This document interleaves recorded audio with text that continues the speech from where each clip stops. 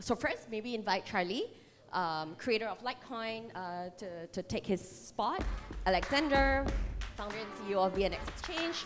Chris Lee from Huobi Group as well, CFO, not SFO. And then Richard, who is co-founder and board member of GSR. Michael, CEO of CoolbitX, to come on stage.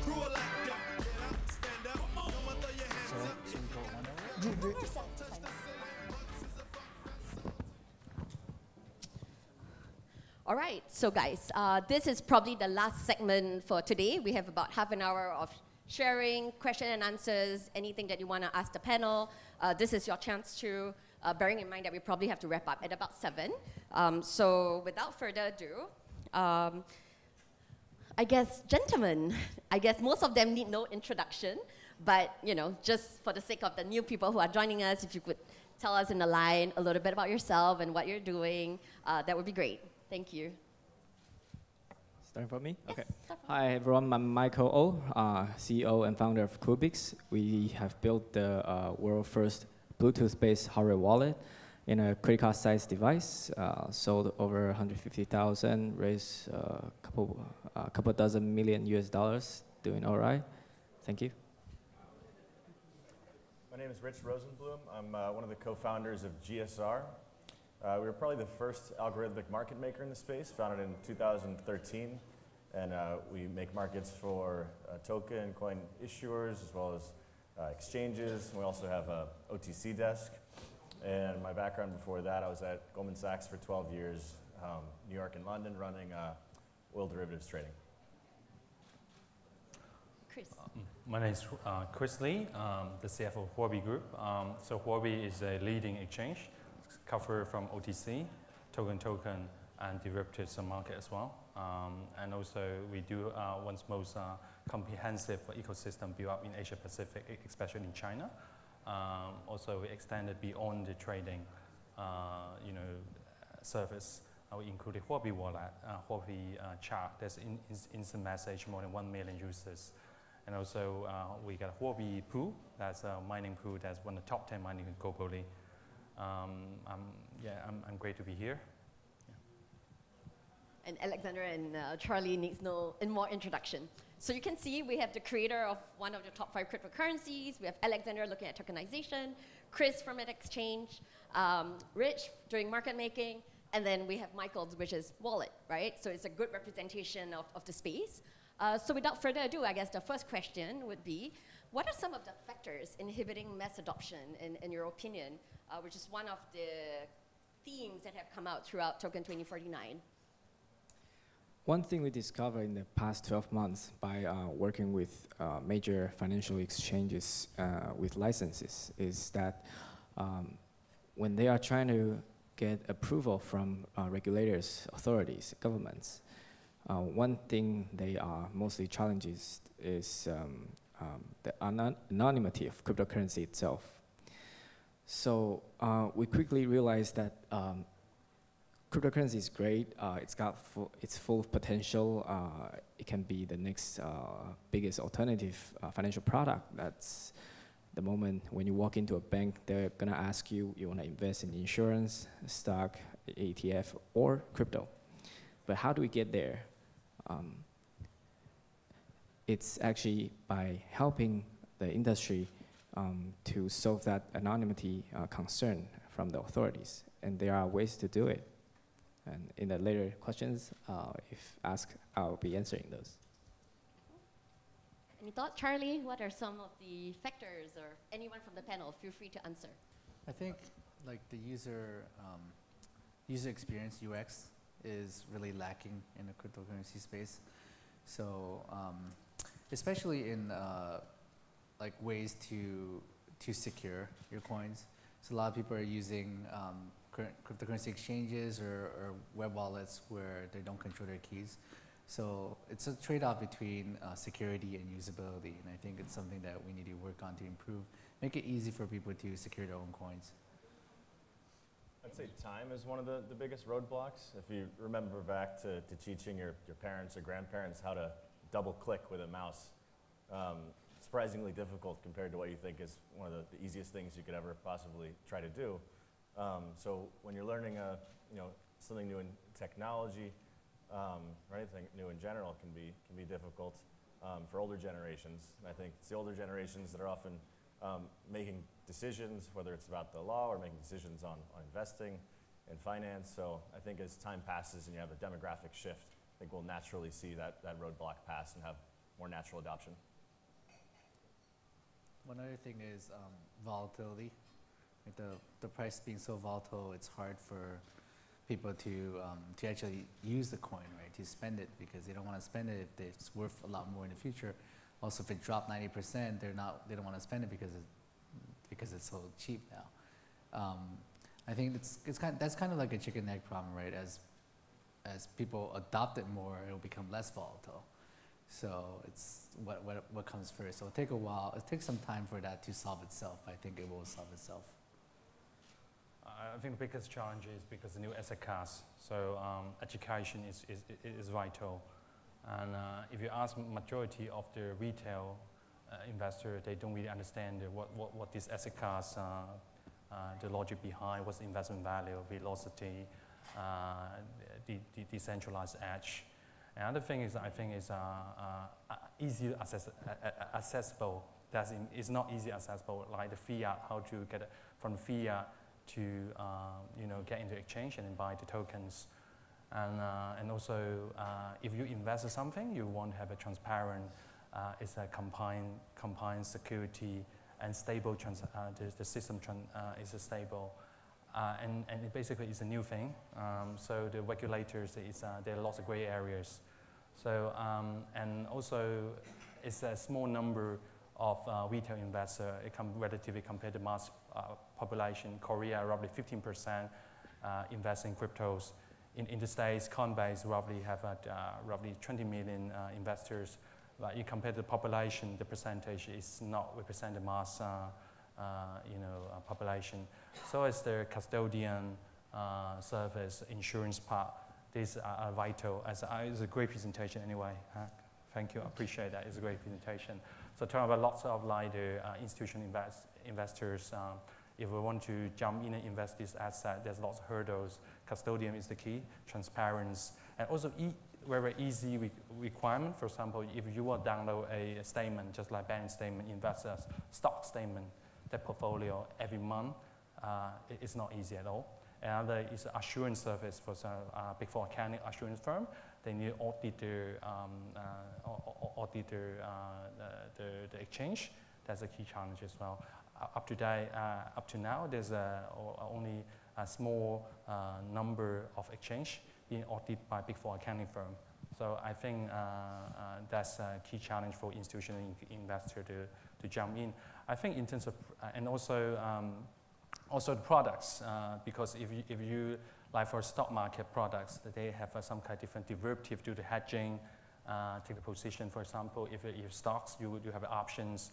At the moment, option in cryptos is small, very small, tiny percentage, and the liquidity is not good at all.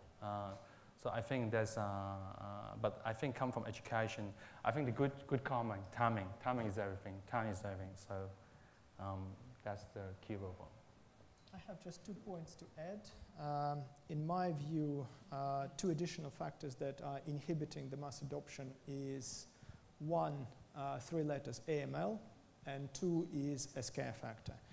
AML is an important factor in a sense that it's almost impossible or very, very difficult to open bank accounts and to confirm to the banks where you actually got your money from. That is one of the very, very difficult factors for the industry to grow and to flourish. And the scare factor is the bad press that has been happening about the hacking of the exchanges, lost wallets, etc., etc., etc.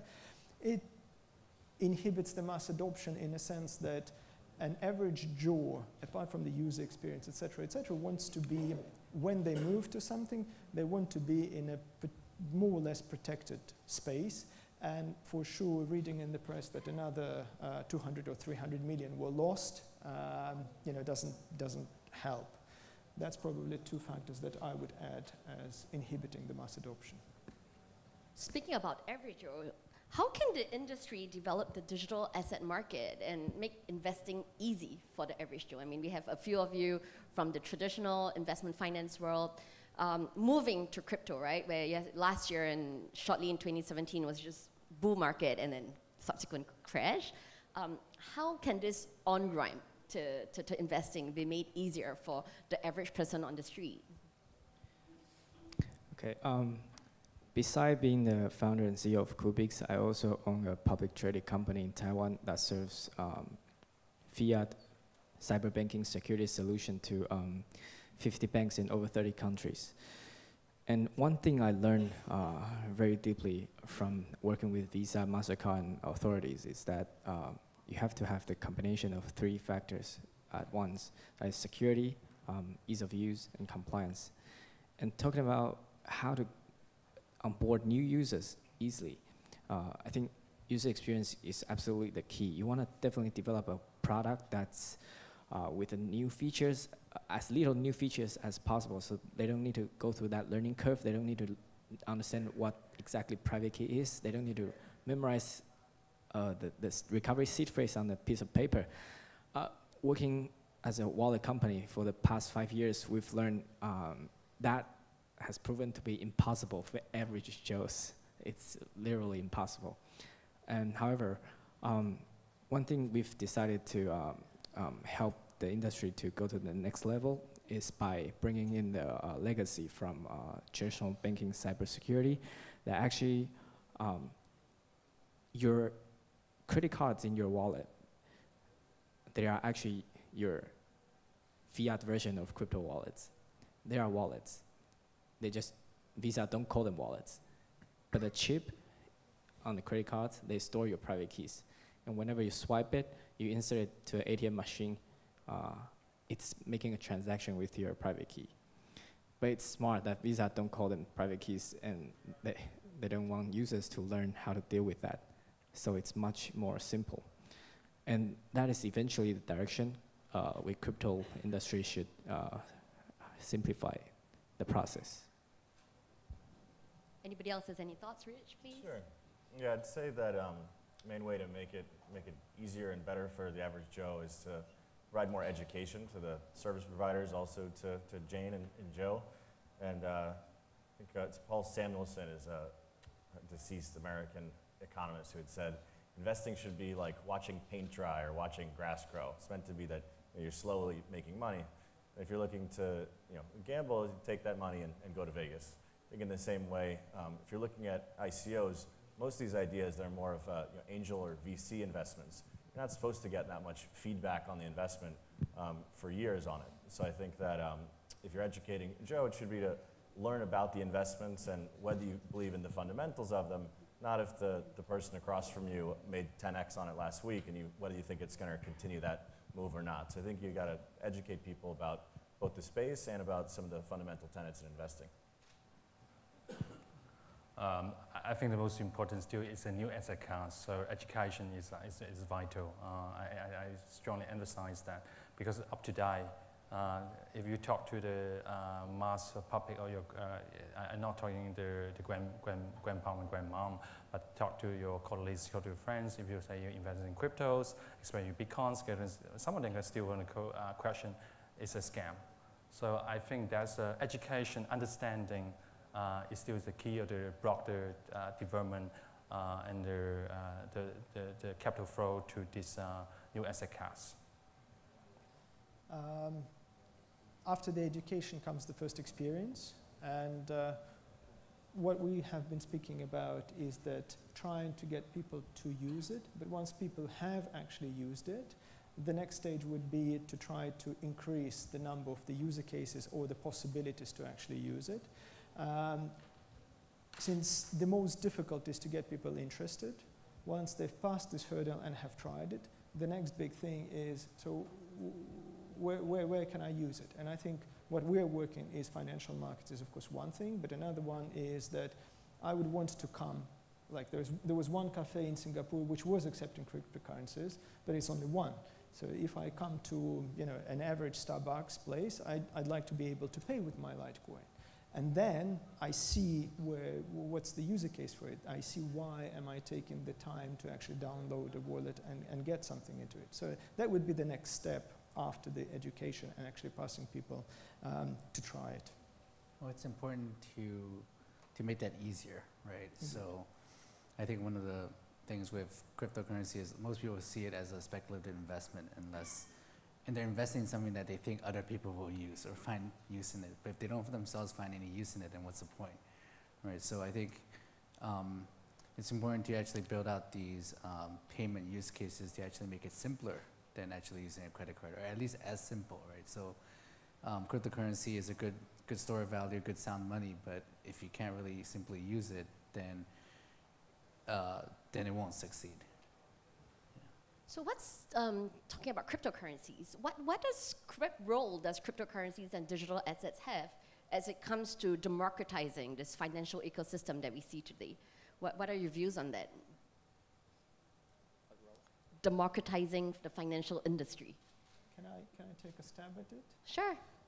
When we were discussing the the goal where VNX should be in 5 years, the idea was that a shepherd in Nairobi would be able to buy with his phone part of the proceeds of Sequoia, and at some point with a one click of button been able to send it to a guard in Venezuela. That's basically the democratization at its best, where the place of you is irrelevant, but the ease of transaction is there. I think for digital assets and cryptocurrencies, that's probably the one of the best user cases, is completely global world without borders, literally without borders. I'd say 10 years ago, we're still in the depths of the crisis from 2008, and at that point in time, you had Facebook, which was revolutionizing social media, and Uber was just founded, revolutionizing transport. When it came to fintech, other than hearing the word, it seemed like the prevailing view towards it was that it's just going to take a lot more time, decades instead of years. So you have companies like Western Union, Goldman Sachs, founded in the mid-1800s, and there's a lot of regulations around financial markets, and there's much higher barriers to entry when there's billion or $100 billion companies that could keep the barriers high. But I'd say it's in the past 5 years with the rise of digital assets, it's given some competition to the incumbents and the old guard.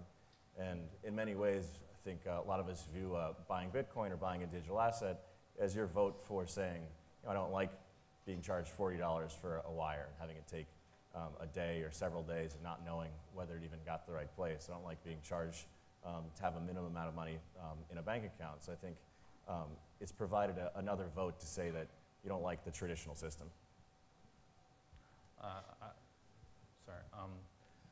I think there is a given liberty for majority of the capital flow control restriction countries that they can really move their money quickly.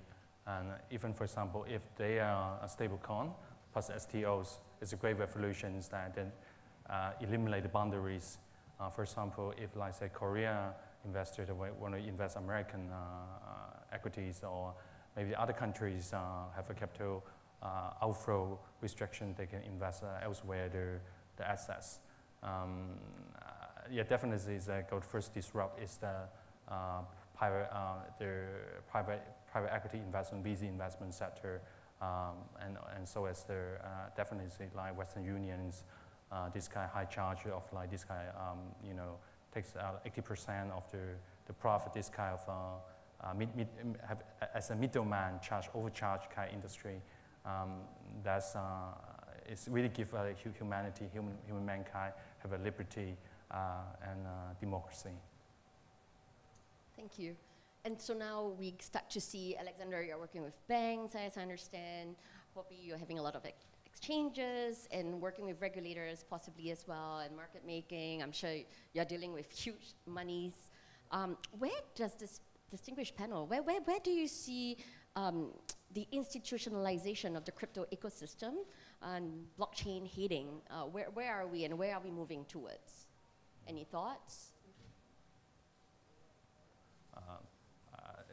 again, it's a great presentation. As you go all together, always from your presentation. Again, as a custodian is very important. Transparency and third-party assurance is everything, especially if you compare like traditional financial institutions, brokerage house, they got third-party assurance, insurance like BitGo, and also Fidelity. So they have custodian service. I think that's a key milestone that for the institutional investor can step in and invest in cryptos. And insurance is a big part. For example, BitGo, they have insurance policy. I think in terms with mitigation factors, that provide lots of opportunities. So far, I think it's good progress. But don't know when is the good entry point for them. Let's see. I'd say it's going to go where it's most needed first, and also where the industry is the most familiar, the most comfortable with the concept. So it makes sense that it's going to the financial sector first. I think there's some great ideas around supply chain management. I think it's going to eventually get there, but it might take longer than people expect. And I think generally it's going to go everywhere, to the art world and to places where there's more abstract ideas. But I think there's less of a need for it to be there. So I think that might be more of a decade out. And I guess, how do we make trading, I mean, a lot of you have talked about custodians and needing to make UX, UI easier. Just out of curiosity, how do you think we can make trading digital assets safe for the community, basically, besides custodian, education? Are there any other things that we, the community, the government, schools, what can we do to actually increase retail participation? Sure. So last year, GSR founded ATOM, the Association for Digital Markets, along with 9 other crypto financial firms. And the group's goal is to set transparent standards for the industry and make it so that there's protocols that you should go by, in order to ensure fair and orderly markets for all participants. So whether it's retail or institutional, people can come in with confidence. And I think that's started off as more of a US-based effort, but it has global aspirations. And I think the broader reach of organizations like that can help let people know what are the right actions to take, help root out bad actors. And the more people are educated, as you mentioned, the less they're going to go towards exchanges with bad practices, and they'll patron places that are good actors. And overall, the space will have some better integrity and give people more confidence to enter. And I guess in the interest of time, if I may ask each of you to leave the audience with, I guess, a piece of advice or something you want them to remember from your talk, what would it be before we open it up for Q&A? I think in order for crypto to enter the real mass adoption, I believe everyone in this room has all seen crypto hit the top at $20,000 US 1 year ago, and it's been dropping ever since. And if you ask around exchanges or even take a look at the events, it's pretty much the same crowds in the past few years. What's actually missing is the bringing in the rest of the 95% of population who haven't touched the space. And how do we do it? Is by really standardizing the industry and be more compliant to an extent where even authorities, governments can accept. And then that's the moment when mega banks like Citi, Standard Chartered, they will bring in their existing customers. That's billion of them we're talking about overnight. So that's the target we should all aim together. Rich? I guess think about your impact on the community, of what your actions are in participating in the digital asset market, whether you're a service provider or merely a consumer. I think we're all having a big impact on what the world's going to be like in the next few years. And it's good to think twice about aiming for a short-term gain, or if you do something and hurt someone on the other side, it has a more meaningful impact on the future. So it's good to give some pause and think about those effects. Thank you. And Chris? I think it's very important. My last 15 years in terms of investment experience, personal investment experience, I think contrarian theory is very, very important. So now it's bear market. So maybe it's a good entry point to invest in your, at least a portion of your portfolio. As a portfolio, invest in cryptos, but maybe average pricing and small percentage is a good start. I think the world is changing, but it takes a bit of time. Maybe and also view as 3 to 5 years is a right time horizon time bound, not only focus on short period of time. But definitely what we're seeing is really changing. And in reality, every move about the change of new technology as a peer-to-peer, Uber, Airbnb, in reality, Bitcoin is a peer-to-peer payment, e-payment system. So I think we participate in a revolution kind of activity, and the payment or consensus in terms of variation is there. So good luck to you all. My point to build on what Chris was saying is, in summer 2017, I had a quick coffee with one of the most distinguished investors. He was one of the first investors into M Systems, the company that developed a USB standard. He was among the first investors into Skype. And over coffee, he said, I think blockchain is the third revolution that I'm participating in after internet and mobile. Therefore, with this thought, I leave you all. I think it's only the beginning. Yeah, so I think when the cryptocurrency kind of revolution is lets you be your own bank, and I think it's important for people to realize what does that mean, right? So it means you control your own finances. No one can stop you from using your own money, and also with that, it's also responsibility of securing your own coins, right? So I think people should think about that more and try to realize what exactly that means to them, to themselves, and empower how that empowers yourself. Well, with that, we are done with this official part of the panel, and I wonder if any of the audience has any questions before Charlie has to scooter off. I have to go, so. Yeah. Charlie has to scooter off. Maybe we'll just wrap up. So then in the case, let's wrap up for now, and then you can grab the speakers over refreshments.